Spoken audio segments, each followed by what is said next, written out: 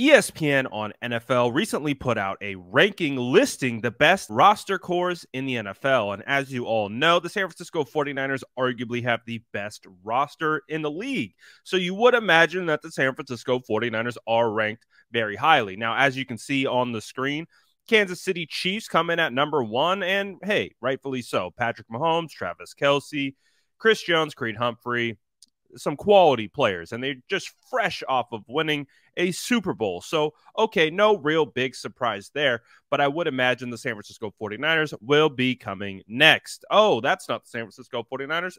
That is the Cincinnati Bengals. Okay, well, Bengals with Burrow, Chase, T. Higgins, some phenomenal young weapons. Okay, I guess if you really want to do it that way and have it weighted with Joe Burrow, I guess, but surely the 49ers are going to be ranked number that's not the 49ers, that's the Philadelphia Eagles. I mean, I guess the Philly Eagles did beat the San Francisco 49ers in the NFC Championship game, and of course, Jalen Hurts is a phenomenal quarterback, arguably top 5, and you have A.J. Brown, Lane Johnson. Yeah, okay, there's some weapons. But we would assume that the 49ers don't slip out of the top 5. They'll be right here at number 4. That's not the San Francisco 49ers. That's the Miami Dolphins. The Miami Dolphins ranked number 4 ahead of the San Francisco 49ers with Tua, Tyreek Hill, Jalen Waddle. I mean, yeah, great young assets. I mean, Jalen Ramsey, okay, but I mean, better than the San Francisco 49ers entire roster? I don't think so. Okay. All right, fine. Top 5 it is. Wait. That's not the San Francisco 49ers. That is the Buffalo Bills coming in at number 5. And yes, these are phenomenal assets. You got Josh Allen, one of the young best quarterbacks in the league, and Stephon Diggs, who's been a elite wide receiver. But I thought this was roster cores, like the whole team, the whole roster. I mean, if the 49ers don't come in at 6, we riot. Oh my gosh. Are you kidding me? ESPN really put the Dallas Cowboys at 6 ahead of the San Francisco 49ers. The Dallas Cowboys, the team that got bounced by the San Francisco 49ers in the last 2 playoffs that they have met in back-to-back years, has a better roster core than the 49ers. What are we doing here? I mean, if they're not at 7, we just, I mean, this list is already extremely questionable. But if the 49ers aren't at, oh my gosh, I'm starting to feel secondhand disrespect here. I'm not even on this team, and I'm starting to feel a little bit disrespected by this list. I mean, okay, yes, these are phenomenal assets, and Justin Herbert, Joey Bosa, Rashawn Slater is one of my favorite young tackles in the league. Keenan Allen's one of my favorite players ever to enter the league. But what are we doing here?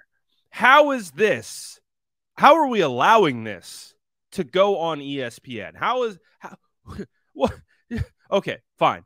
49ers are going to be at that's not the New York Jets have a better roster core than the San Francisco 40. Why? Because they got Aaron Rodgers?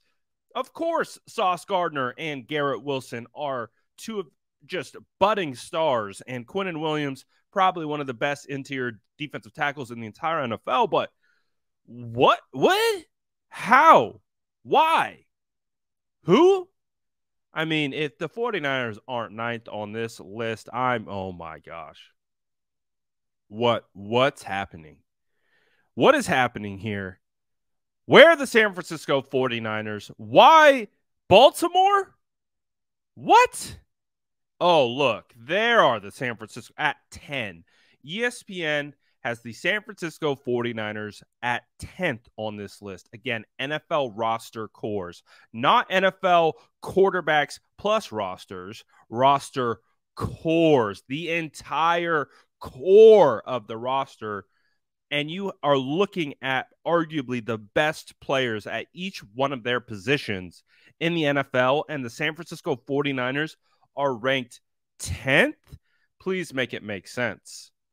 We cannot forget about the entire roster core that the San Francisco 49ers currently are putting out on the field in 2023.